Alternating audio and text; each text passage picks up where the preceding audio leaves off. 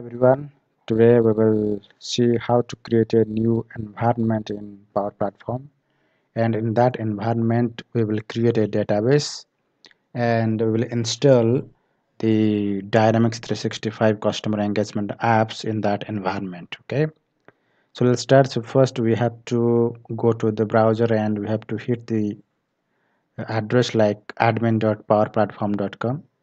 After that, you can click on this environments option. It will give you all your environments if there is any existing one available. Otherwise, you can create a new one clicking this plus new button, and you have to give a name of the environment here. Let's say development environment.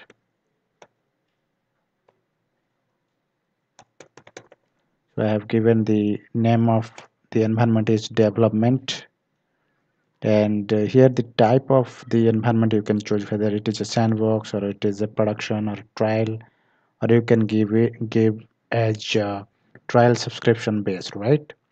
So click on this trial subscription based, and the region select as a United States because some of the latest updates are roll out to United States first. Then purpose, give the purpose of this environment. This environment will required for dev activities, for example.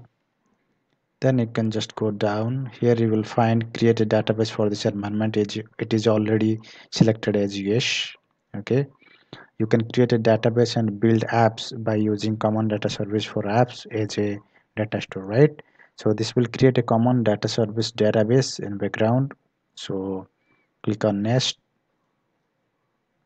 So once you click next, it will ask you what should be your URL, right, for the organization. Now give your organization name here. Let's say uh, shop chief. Okay, I'm giving my name of this URL. So this will be treated as an organization name. Then you have to select the currency. So you can select USD, United States dollar for now. Now here you can choose enable Dynamics 365 apps. This option will give you, the chance of installing all Dynamics 365 apps in this environment that is going to create. Now once you click yes here, you will go down to select automatically deploy these apps. Click on all enterprise applications. Okay, now click on save.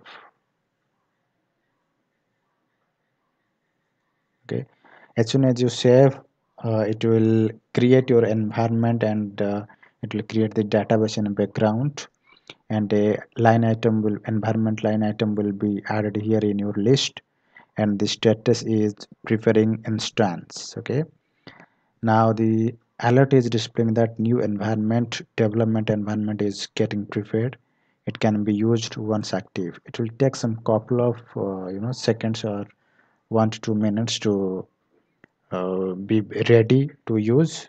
So you just keep refreshing the environments. So you just shuffle it from one option to another to check the status is updated or not.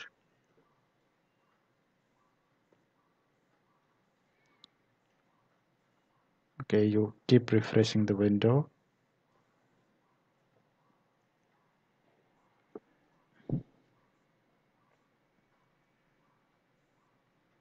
It is still showing as preferring instance, right? So it will given the created on time, and the region is United States, and the type is trial subscription based. Now again, let me refresh it.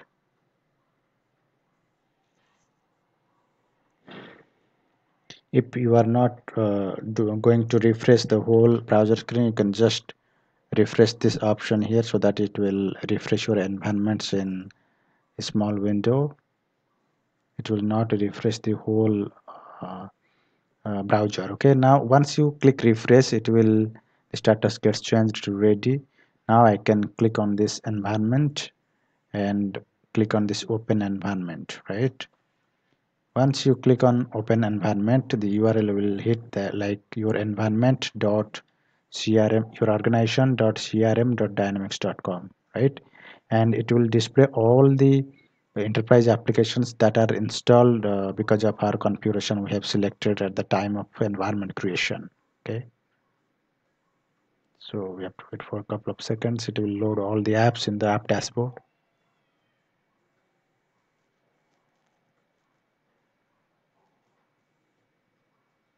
So this is how we can create multiple environments in Power Platform Admin Center, and we can install the Dynamics 365 enterprise applications in the same organization. Okay, so it is trying to load. Yeah, now the browser changes to Microsoft Dynamics 365, and it will display the app dashboard for me with all applications installed. So including Sales Hub, customer service, then every applications that are coming under the uh, enterprise applications will display here, right? You can see, so these are the published apps that are published in my organization that I have created, called as Subchip, and this is the organization in the URL. So you can click any app to open that, right? You can click on Sales Hub, for example. So it will open the Dynamics 365 Sales Hub application for us. Okay, right now I can work on my entities and other things that I want to work on. Okay, so thank you. So if it helped you, please subscribe the channel and also give some comments if any video specific required for any module. Thank you.